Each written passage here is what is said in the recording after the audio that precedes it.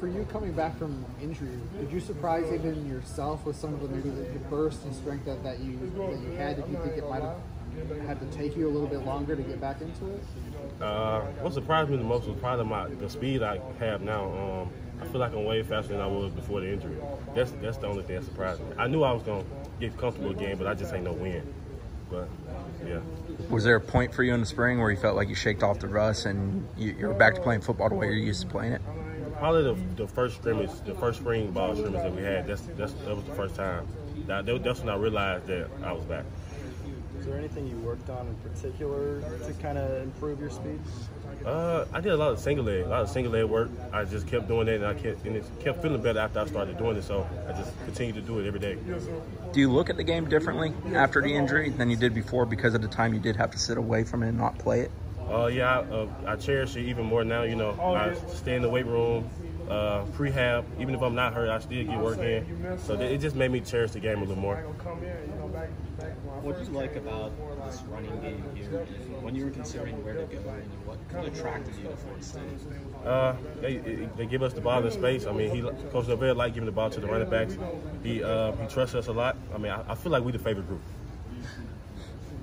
How do you like being able to return kicks? That's kind of new to me. I'm still getting used to it, but I feel like I'd be a good asset doing the kick return.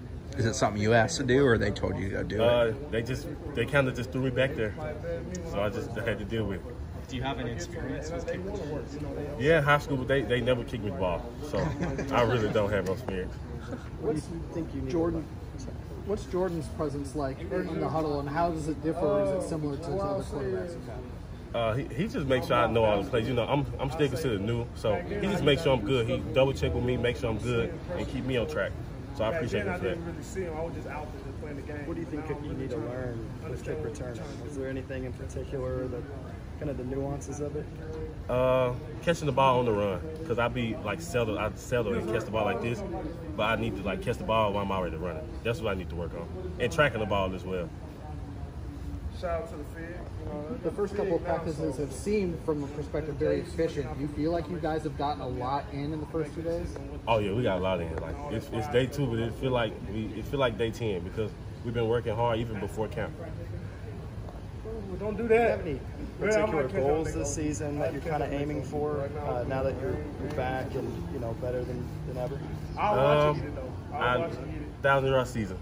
I mean, we haven't 1,000-yard rushers since 2019 Cam Akers, so that's a goal for me. What do you feel like you need to do to get to that point? Is there anything? Stay healthy. Stay healthy. That's the main thing I need to do. If I stay healthy, I'm good. What's the dynamic like of being in the running back room? You're obviously competing with one another, but you also want everybody to have their share of success.